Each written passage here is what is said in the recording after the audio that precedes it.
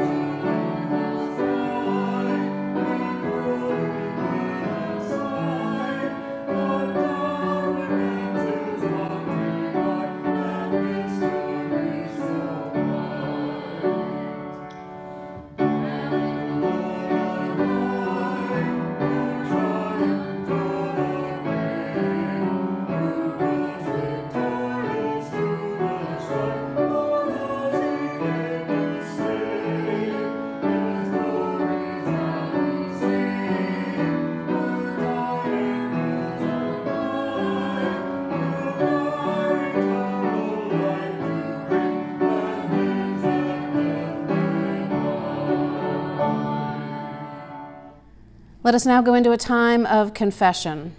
We'll pray first silently and then together in the prayer found on your screen. Let us pray.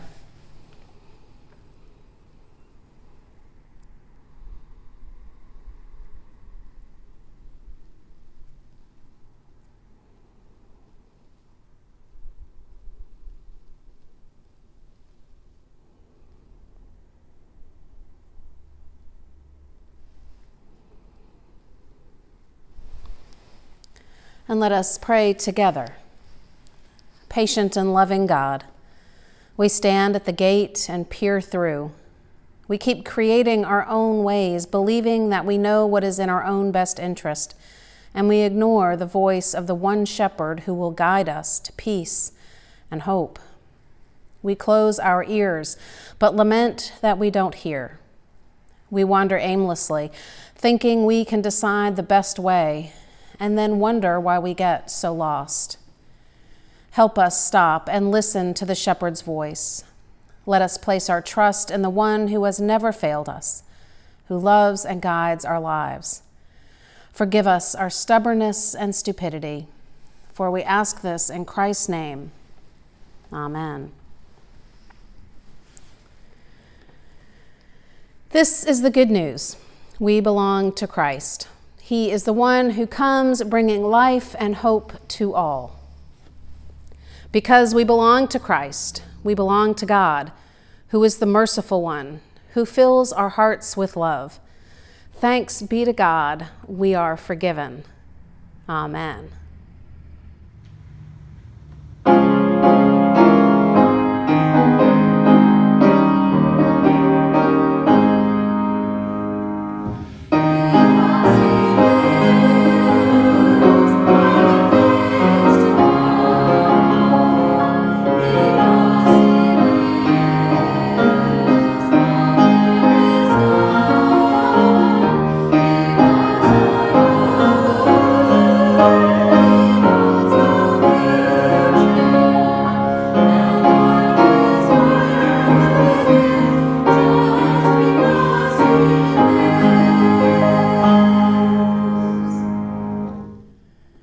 Before we hear God's written word, let us turn to God in prayer.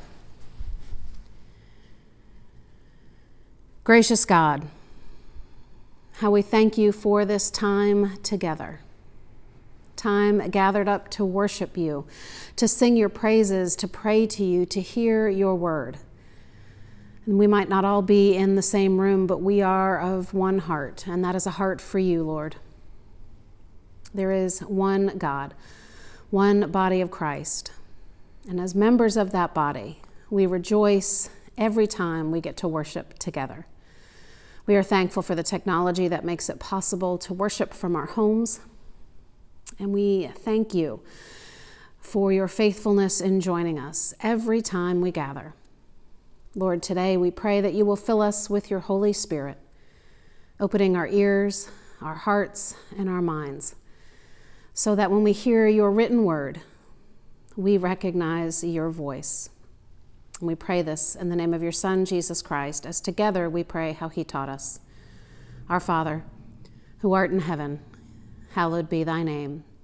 Thy kingdom come, thy will be done, on earth as it is in heaven. Give us this day our daily bread, and forgive us our debts as we forgive our debtors. And lead us not into temptation, but deliver us from evil. For thine is the kingdom, and the power, and the glory forever. Amen. Our scripture lesson is from the book of John, chapter 10, verses 22 through 30. Then came the feast of dedication at Jerusalem. It was winter, and Jesus was in the temple area, walking in Solomon's colonnade. The people gathered around him, saying, "How long will you keep us in suspense? If you are the Christ, tell us plainly." Jesus answered, "I did tell you, but you did not believe. The miracles I do in my Father's name speak for me, but you do not believe because you are not my sheep. My sheep listen to my voice. I know them, and they follow me. I give them eternal life, and they shall never perish. No one can snatch them out of my hand. My Father, who has given them to me, is greater than all. No one can snatch them out of my Father's hand. I and the Father are one." This is the word of the Lord. Thanks be to God. I'll edit that.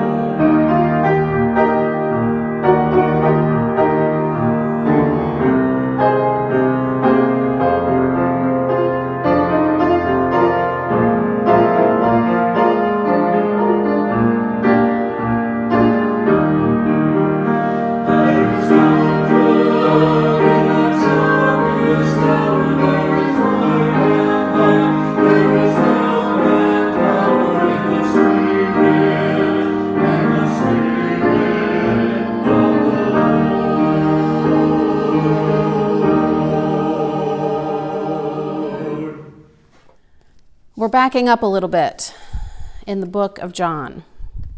This passage that we just heard is pre-Holy Week, pre-crucifixion, pre-resurrection.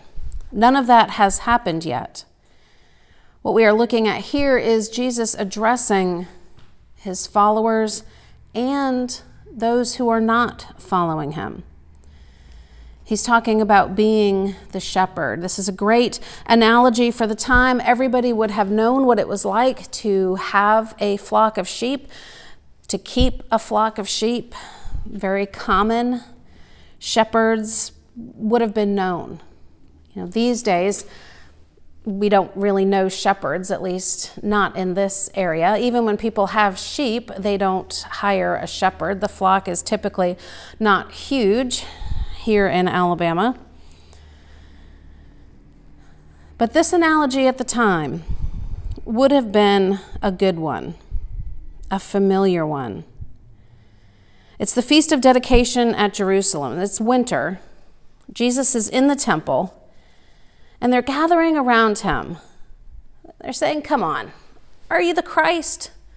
Don't keep us waiting. Don't keep us in suspense. We want to know." This has to be frustrating for Jesus. And he answers, "I did tell you, but you did not believe."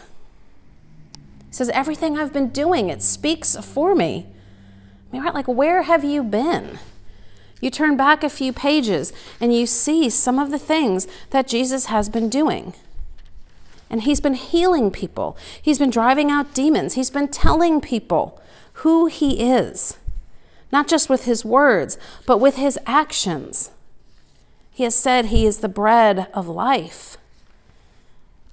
Are they listening? Apparently not, because they're asking him again. Hey, come on, tell us plainly. Are you the Christ or not? And Jesus answers, I did tell you. And I'm going to keep telling you. The miracles I do speak for me. But you don't believe because you're not my sheep. My sheep listen to my voice. Okay, if you're watching this, we're Jesus' sheep, right? Or we wouldn't be here worshiping God in a Christian church today. So we are part of the flock. We are the sheep. Listen to what Jesus tells us. My sheep listen to my voice. I know them, and they follow me. I love that. Not just that we need to know Jesus, which we do, but Jesus knows us. Right? It's that shepherd where one sheep goes missing, and the shepherd knows it and goes out and finds it. Jesus knows us. He knows his sheep.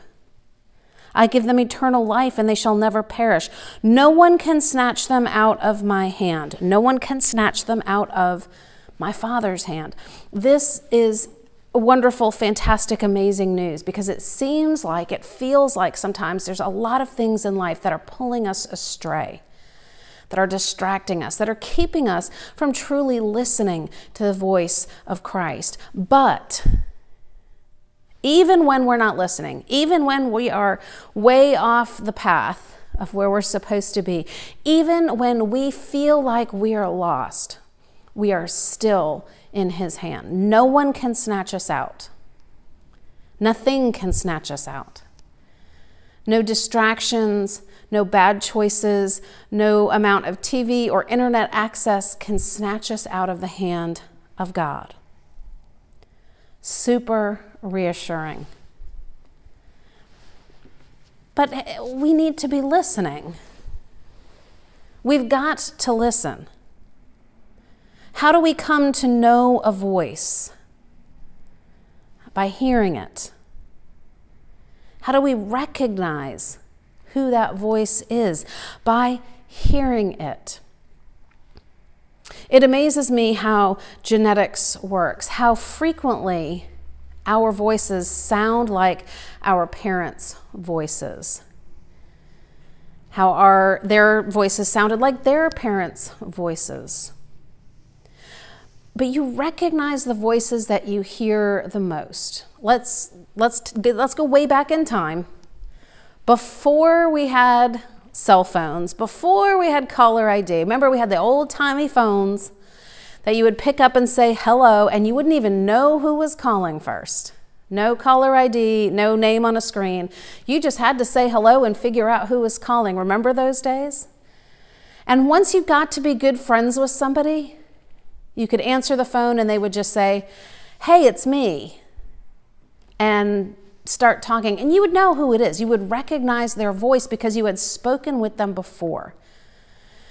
It used to drive me crazy when somebody I didn't know very well would call on the phone and just start talking, and I wouldn't know who it is. I hadn't heard their voice enough.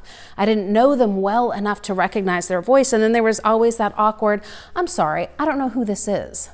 If we couldn't figure it out by context clues, we would just have to ask, who is this?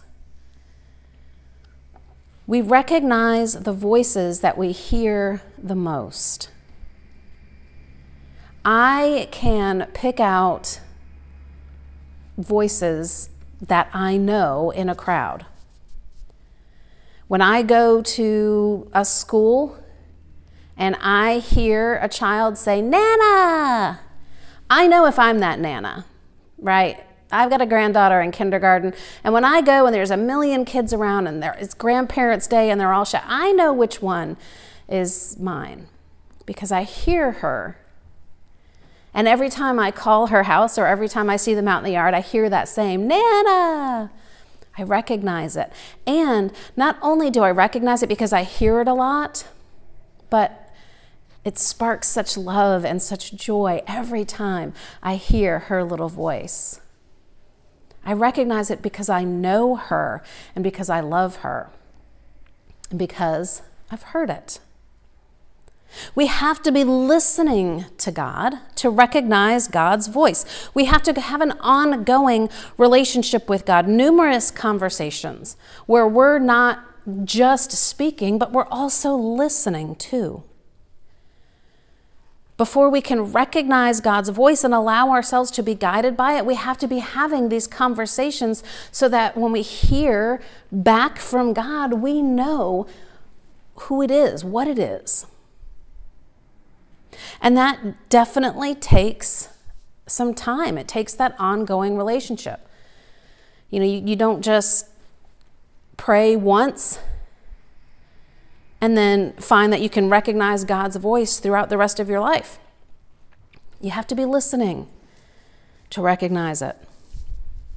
If any of you were here on Easter Sunday, our sanctuary was full. We had lots of people here. We had tons of children. I think I counted 15 before I stopped counting.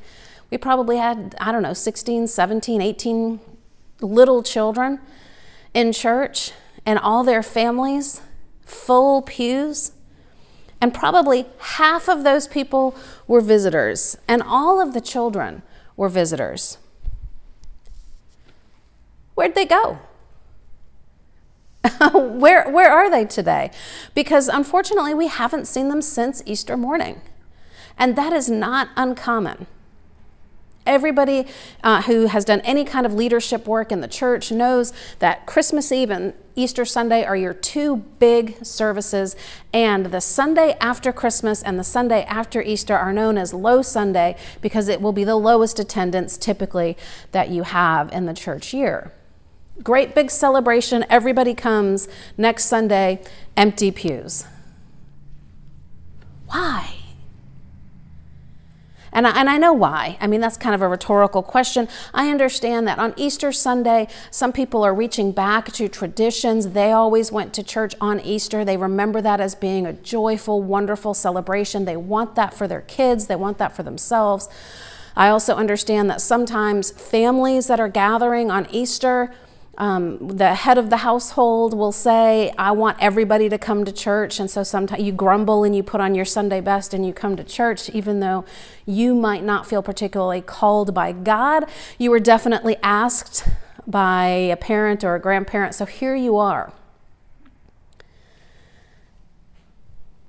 But just coming to worship once or twice a year, it doesn't give you that ongoing relationship. Imagine if you only saw somebody once or twice a year and then they called you on that old-timey phone with no caller ID and just said, hey, it's me.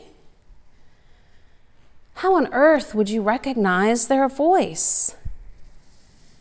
If you only saw them a couple times a year, if you only talked to them a couple times a year, if you only talk to them when you are in serious super crisis, how will you hear their voice? And there are a lot of voices out there pulling us, distracting us, and not always bad voices, but we've all got commitments, scheduling commitments, time commitments.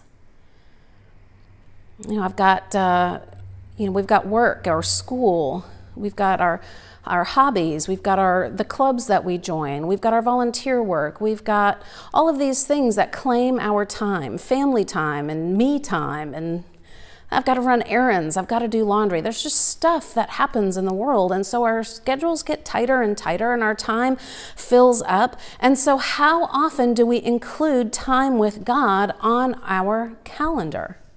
Is it a natural part of our day, or do we need to schedule it? And there's nothing wrong with scheduling it. If you find that your day is packed out busy, and every single night your head hits the pillow and you think, oh my goodness, this is the first chance I've had to be quiet and talk to God, and now I'm so tired, I don't know if I can even stay awake long enough to pray and listen. Maybe you need to set an alarm on your phone to go off. You hear that bing, And there's your reminder. Take 5 minutes. Take 1 minute. Take 30 minutes. However long, make it a general practice to be prayerful, to have that conversation with God. That includes you talking and just time of silence where you're listening. And God will talk to you in all kinds of ways. I don't mean to suggest that if you don't actually physically hear an audible voice in your ear, you must not be praying hard enough. God talks to us through other people, through events that happen, the way things unfold in life. I mentioned at the beginning that one of our elders is moving. To hear her talk about how that all unfolded, you just can't help but know that God is leading them to their new home, their new church, their new area. And they're sad to be leaving. They're sad to be saying goodbye to their friends, but they're excited for this new place because it's clear that God is at work in their lives. God spoke to them in different ways as a couple, and now they're moving. And sometimes God works like that. You get this tiny little inkling in your mind, and the next thing you know, it happens so fast. Sometimes it takes a lot longer to that. Sometimes it feels like you're wandering in the desert for 40 years before you get where you're going. But God speaks to us through music, a song on the radio, through prayer, through that. Sometimes you just feel, you hear with the ears of your heart. St. Benedictine said that. You hear through the ears of your heart. So sometimes you are just in prayer and you just kind of know what God is saying to you without hearing an audible voice. Sometimes people actually hear a voice of God. But we have to be able to recognize it. And sometimes that's difficult. Sometimes it's frustrating. Sometimes I will say, okay, I don't know if this is my own ego talking to myself, convincing myself that this is what I'm supposed to be doing, or if this is actually God leading me down this path. Sometimes it's hard to discern, but the closer you are with God, the more you will recognize God's voice when it is at work in your life. And again, it's not just about us knowing Jesus. It is about Jesus knowing us. No one can snatch us out of the hand of Christ, out of God's hand. I and the Father are one, he says. My sheep listen to my voice. I know them. Do you hear what Jesus is saying to you? Do you hear that you are loved? Do you hear that you are worthy? Do you hear that Jesus knows you? I hope that you do, and I hope that those words aren't in an argument with yourself or with others. The things that we hear about ourselves, the things that we say to ourselves are so often lies. I'm not good enough. I'm not this enough. I'm not worthy. I'm not whatever. This negative self-talk that we so often slip into when what Jesus wants to say, what he is saying, sometimes whispering it into our heart, sometimes shouting it into our ear. You are loved. I want you. I choose you. You are worthy, just as you are. Jesus says, you are not too skinny. You are not too fat. You are not too dumb. You are not too wicked. You're not too anything for God to love you. If there are areas in your life that need to be changed, that need to be different, if you are working, welcome. This is a full club. We are all works in progress. And this is not to say that if there are areas of your life that you want to improve, that you should just stop. We always work to do better and be better. But the good news is we don't have to work to be better so that God will love us, so that Jesus will know us. We're already known and we're already loved. We've already been deemed worthy. I hope that gives you the confidence to be out in the world sharing that kind of love. Knowing that if you go too far astray, you've got a shepherd who can guide you back in. Knowing that God will speak to you as often as you are listening. And knowing that the more conversations you have, the more readily you will be able to recognize the voice of your shepherd.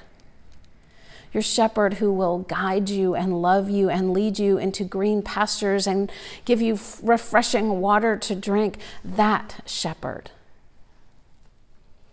That shepherd will talk to you as often as you are listening.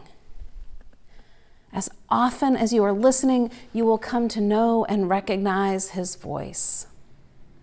That ringing phone that you will pick up, and God will say, "Hey, it's me." And you'll say, "I know." That is the kind of relationship that we need to have with our shepherd, our God. Amen.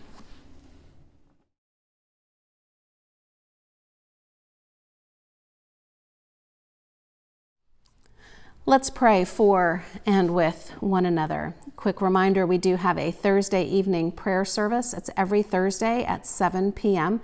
You can find that on our Facebook page. We pre-record it, but it premieres live so that we can all be on there sharing prayer requests, sharing our joys. It's music, it's scripture, about 15 minutes long.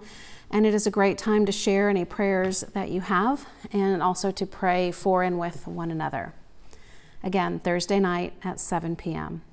And now, let's pray. God of grace and mercy, we have so many joys. We celebrate, we smile, we go outside and we marvel at the beauty of your creation. We have friendships that bring us great joy.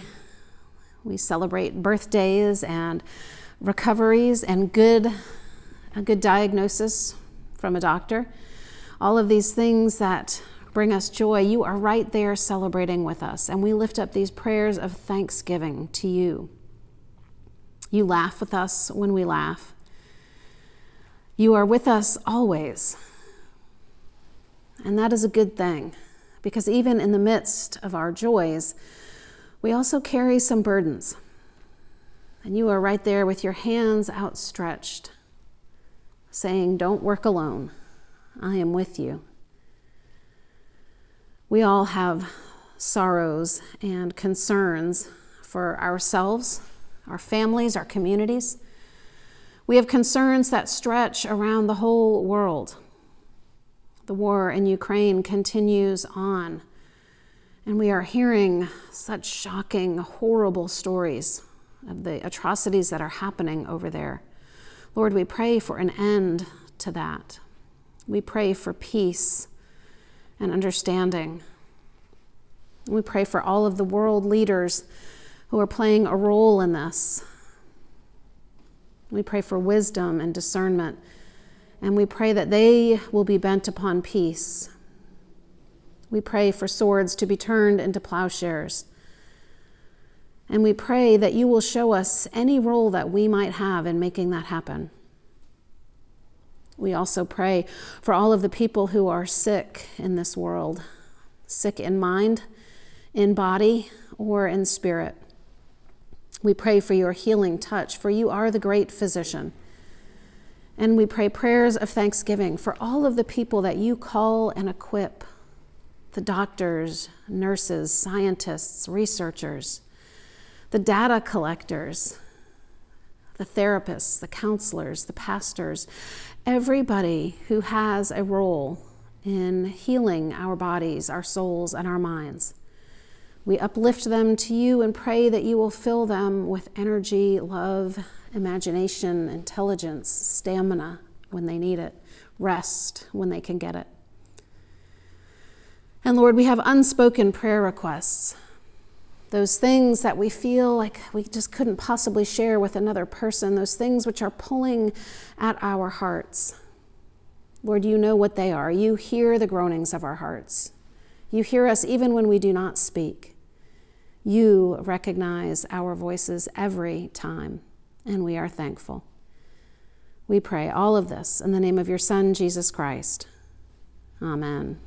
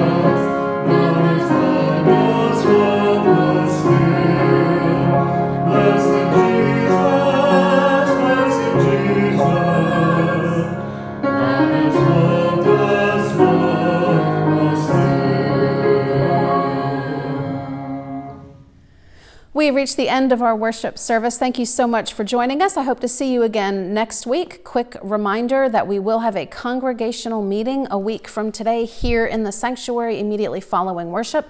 If you are not an in-person worshiper, but you would like to join us just for the meeting, that would be fine. We usually finish up somewhere around 10:45-ish. And then people will go into the fellowship hall for a time of, coffee and treats. And church members will stay behind in the sanctuary for that meeting. So you can always slip in just in time for the meeting. That would be perfectly fine. You could stay for fellowship or not, whatever makes you comfortable. But if you are an in-person worshiper, please, next week, please do be prepared to stay for an extra 5 minutes while we get this meeting so that we can have an elder nominating committee. But for now, for today, we're done. We're going to shut off our computers, turn off our phones, and we're going to stop and listen for just a minute. After the benediction, turn everything off and stop and listen for however long you'd like. And let's start making that our practice, to listen for the voice of God each and every day. He'll speak, I promise you. Be excited as we do this. Be bold as we go out into the world. For as we leave, we go with God the Creator, God the Son, and God the Holy Spirit, now and forevermore. Amen.